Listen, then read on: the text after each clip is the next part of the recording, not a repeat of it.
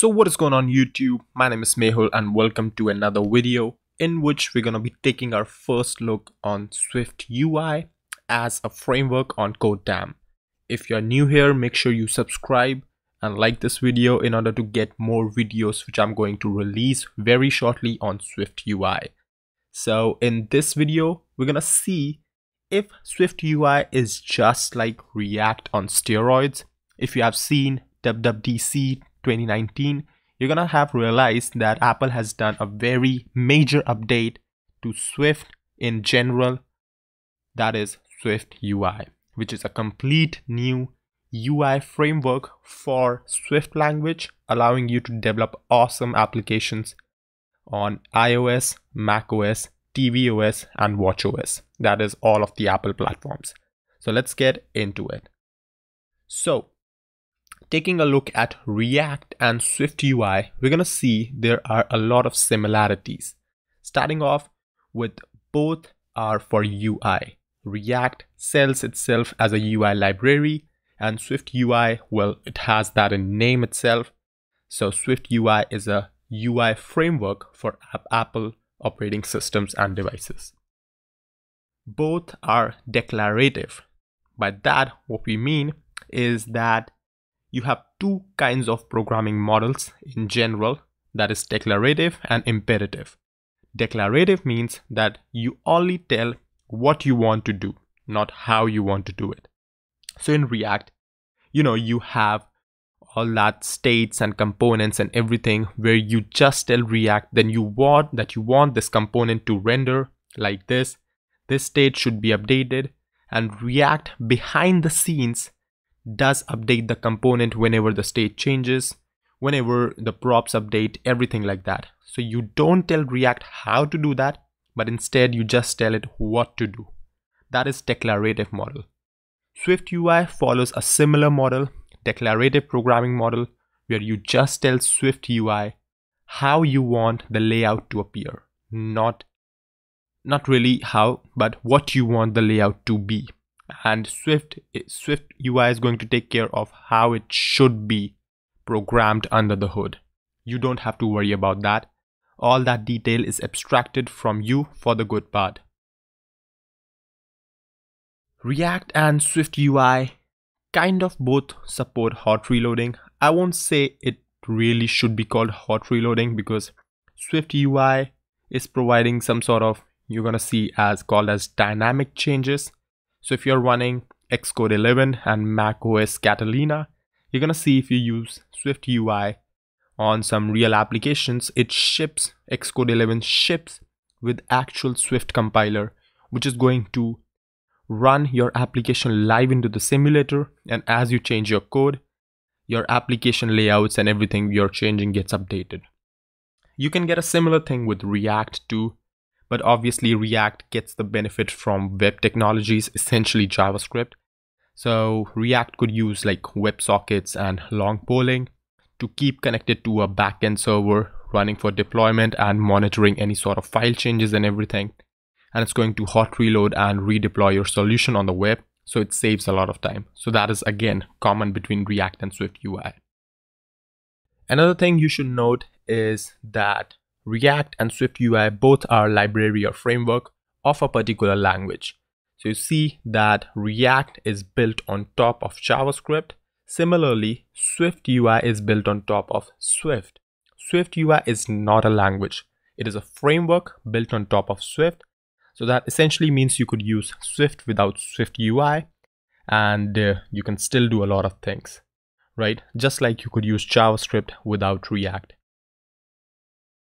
And finally, we have this thing, React is backed by Facebook and SwiftUI is obviously Swift in general is backed by Apple. So these are both tech giants companies, and so we could expect a lot of new releases and support for both of these frameworks and libraries. So they're not going anywhere anytime soon. So it's very good time to spend a lot of time investing on any of these you like, React or SwiftUI, because well, they are here to stay.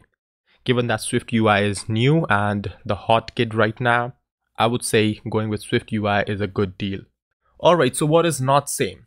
Well, we have one we have React on one side and SwiftUI on another. So we know that if you're a JavaScript developer, you know React has this concept of splitting stuff into components.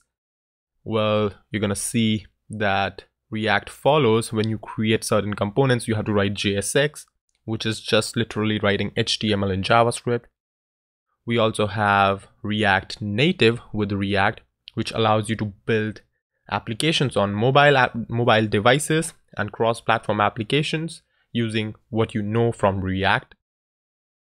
React relies on either CSS if you're doing on web or Yoga layout system, which React Native uses to make use of CSS on the mobile as well, kind of like CSS, not really CSS, to create a similar layout you would want on a mobile device, right? Other than that, React needs a lot of JavaScript support in general, which is a very popular and intensive language in general.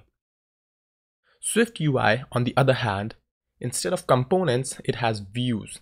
So in SwiftUI, what you're going to do is have multiple views of your application or your app or macOS app or whatever you're creating. In SwiftUI, you're going to write stuff in Swift language itself, right? Apart from like having a different syntax system, you're going to find it pretty similar to how you write Swift in general. So that would be Swift.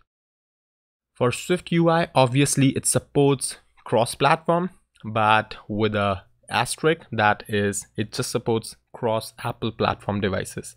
That is, you have a common layout system for macOS, iOS, watchOS, and tvOS, which is pretty cool if you are an Apple developer. So Apple ecosystem is now binded by SwiftUI. You have a common layout system for all of these devices.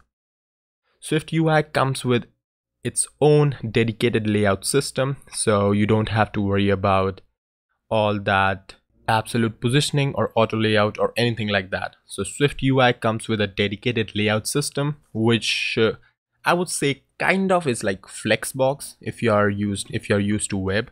But yeah, I mean, web has way more complicated layout systems than SwiftUI could offer right now, but eventually we would be getting there. Alright, so next we have, which is my favorite part about SwiftUI, is we have seamless animations integrated right into the framework, which means that you can have very complex and awesome animations right out of the box if you're using SwiftUI, which is a pretty good deal if you're gonna work with SwiftUI.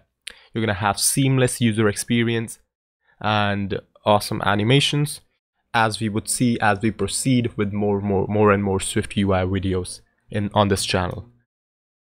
Finally, we have, like, this is kind of like related to animations only. You can have all those paths and shapes drawn whichever way you like. You can have all those transitions, those good animations, which you would need to use JavaScript if you're working on React, right? So you have to use other libraries, maybe like other files, other JavaScript snippets if you want the same effect integrated into frameworks with React, frameworks like React. And finally, there's so much more to SwiftUI that I cannot cover it in one video.